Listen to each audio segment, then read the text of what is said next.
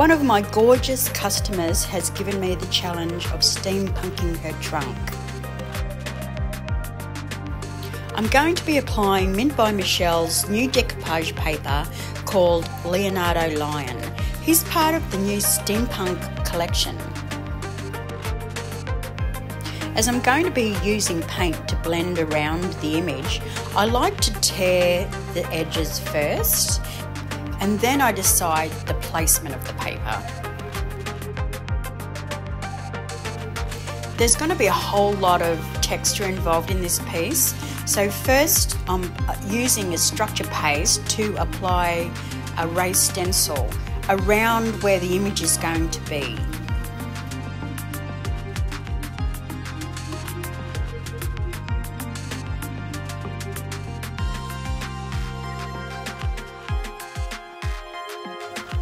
Underneath where the image is going to be, I'm just putting some random bits of texture from the stencil.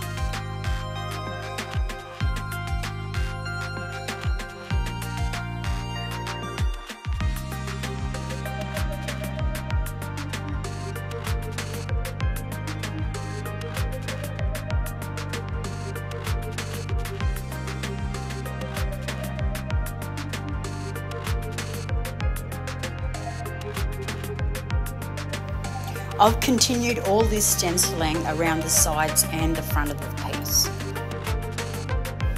And to create just a little bit more texture, I'm stippling on a light colour, and this will cover the whole piece. Even though the paper has a dark background, I like to have a light colour under the image because it makes the image really pop.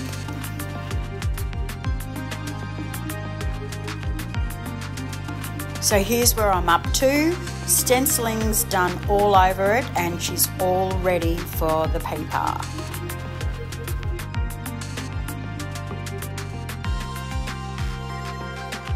When I start with the decoupaging, I use something to weigh down the paper so I can just get the attachment done. I'm pasting with some polyurethane top coat. And I do start using the felted applicator, but soon realise that it's no good over the texture and it's just better to use my hands and the plastic. The plastic is actually part of the original bag the paper came out of, and it gives the paper some protection from all that rubbing and pushing into the texture. You will notice that I do mist the paper with water occasionally. It's just a fine mist, you don't have to oversaturate the paper. And what this does, it relaxes the fibres in the paper and it allows it to stretch slightly. So when you are trying to push it over texture or uneven surfaces, it really helps with this process.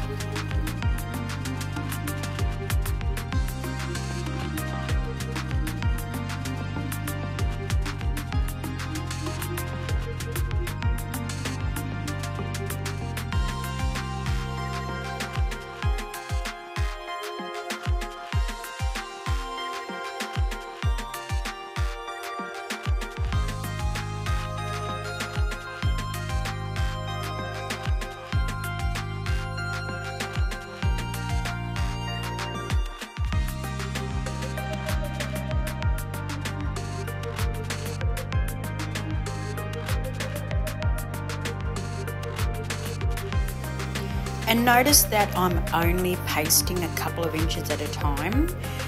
The paper will react to your water-based paste, so this means that you only have to deal with pushing out wrinkles and bubbles a small amount at a time.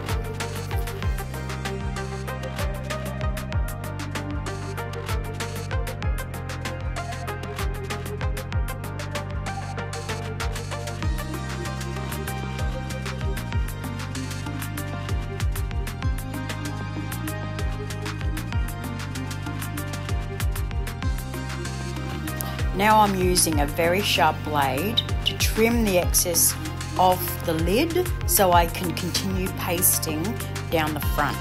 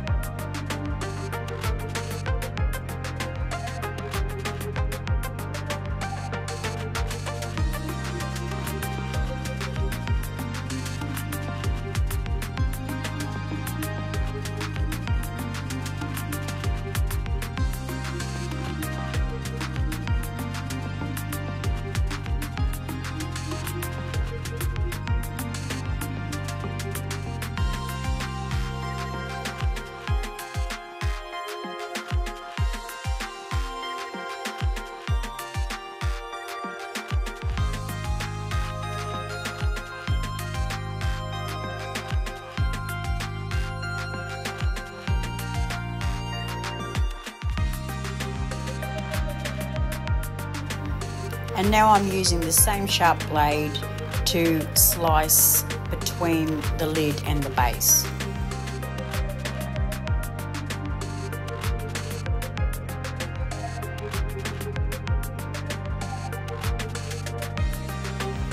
Then you need to make sure that all the edges are pasted down, and if they're not, just get a little bit more top coat and paste them down.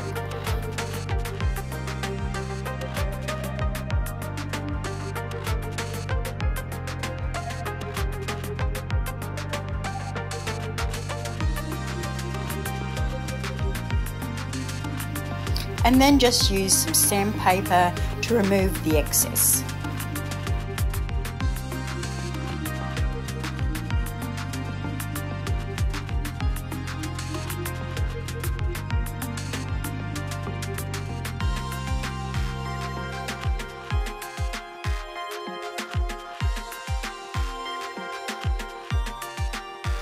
I like to use a spray varnish at this stage to seal it before I do any painting. The spray varnishes are not water-based, so they won't reactivate your paper, and you'll have a beautiful finish like this.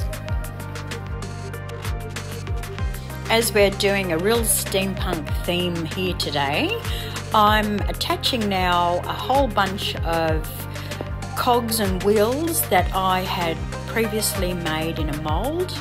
Some of them are little timber ones that I bought off Amazon, and later on we will add some brassy trinkets as well.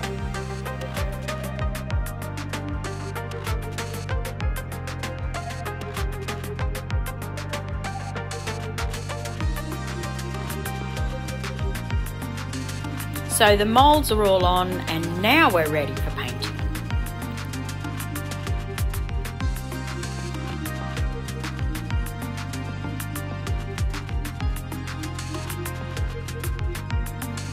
I'm starting off with Mint by Michelle's Mineral Paint Time and Space Black.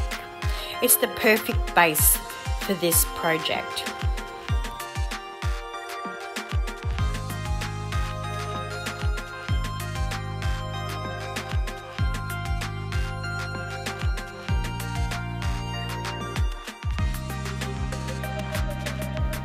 Now I'm using a small brush to try and go around the lion's mane, and if you notice the Time and Space Black is a bit dark for the paper, I'm not worried at this stage. I'm going to continue applying this all over as a base, but I will have to come back and blend in another colour.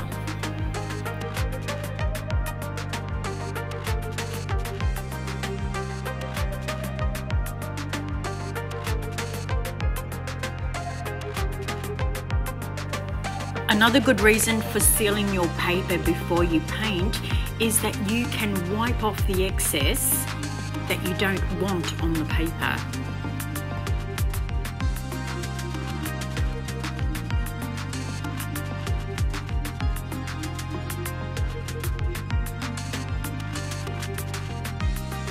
So this is on the top, and I'm just bringing the black up to the edge of the paper. And now what I've done is I've mixed some black with some Roaring 20s, which makes a better match for the paper, and I'm bringing that right up to the lion's mane now.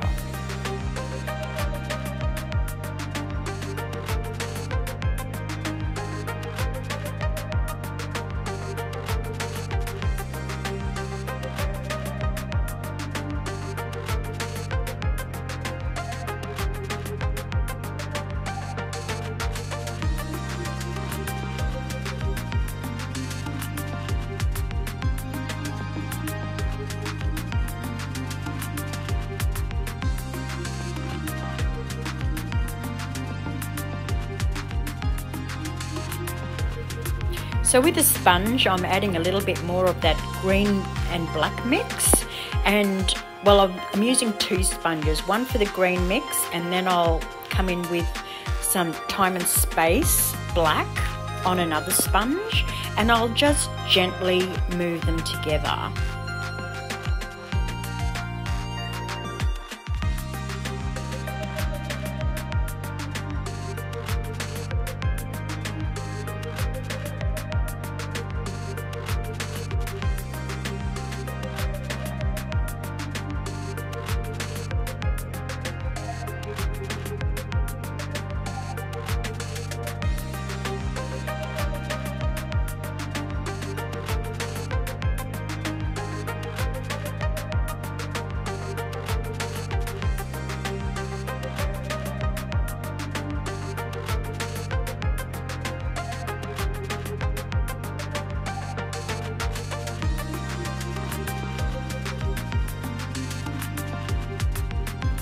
So I'm just repeating the process on the top. I'm using a small brush to go around the lion's mane, and then I'll come in with more on a sponge and blend it into the black.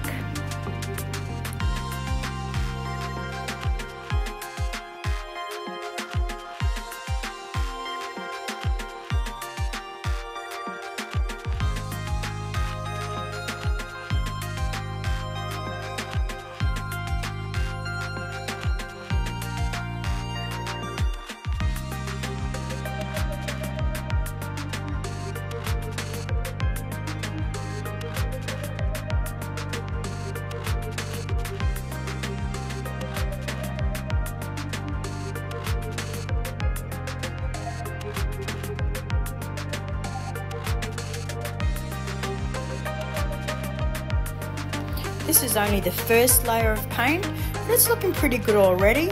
Some people might like to stop just here, but I feel it needs a little bit more.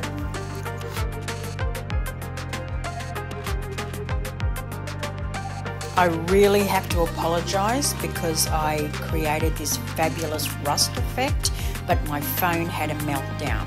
But this is what I used. Annie Sloane's Honfleur Brown, Mint by Michelle's Fat Fanta Orange, and Retro Wallpaper Yellow. I stippled them on in that order, and I sprayed loads of water so there was dribbles everywhere, and just kept adding colour to get this effect. So now I'm adding a bit of colour over that dark base. This is a mix of Annie Sloane's Honfleur and Mint by Michelle's Fat Fanta Orange, and I'm just stippling it on and then loosening it with some water mist and then taking it back off again. And with the same colour, I'm dry brushing a bit through his mane, just so the image matches that rust that I've created.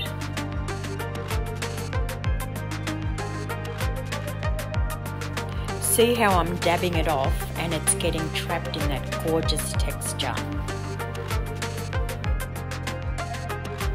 So now I'm coming in with Mint by Michelle's Roaring 20s.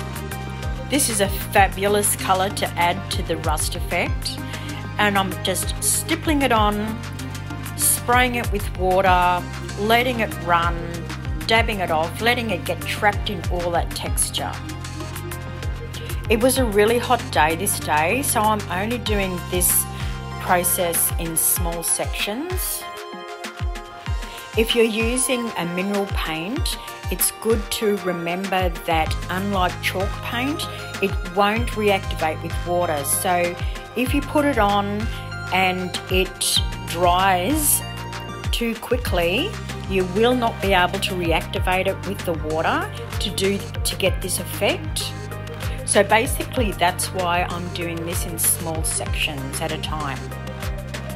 So here's the fabulous rust effect I've been able to create just with paint and a lot of water spray.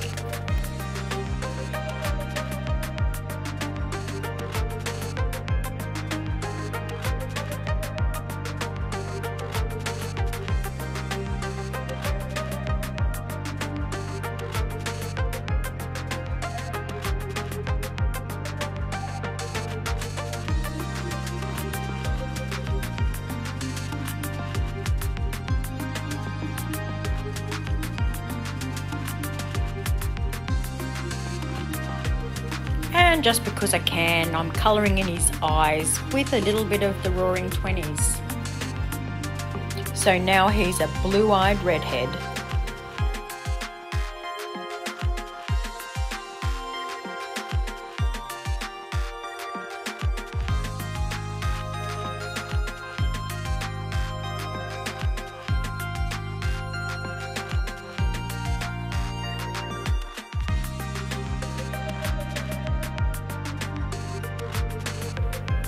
The last paint layer I'll apply is some dry brushing of the Time and Space Black, and this just allows that texture to really pop out and adds a bit of grunge.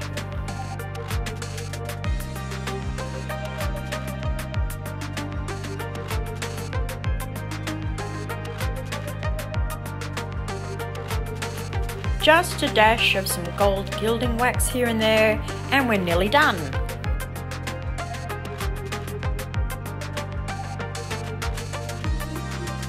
The final bit of steampunk decoration are these little clocks and cogs that I'm adding to the top of the paper.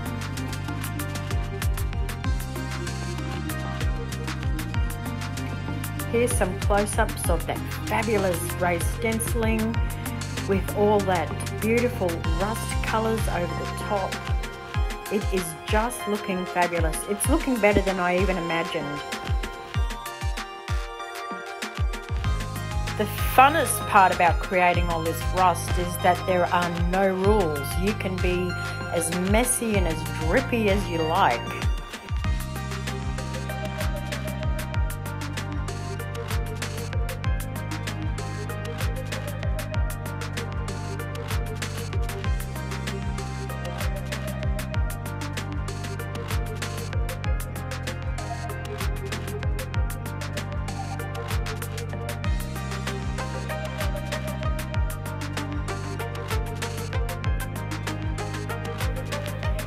Applying all this texture and adding all these stippled layers really hides the edge of the paper. You cannot see the paper's edge. So what do you think of this steampunk makeover? Well, I'm happy to say that my customer was absolutely delighted.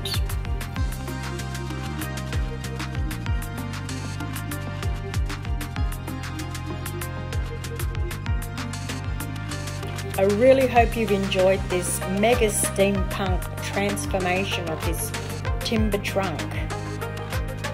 If you'd like to see more of my work, please follow me on Facebook and Instagram, and I'd love you to like and share this video. Thanks for watching.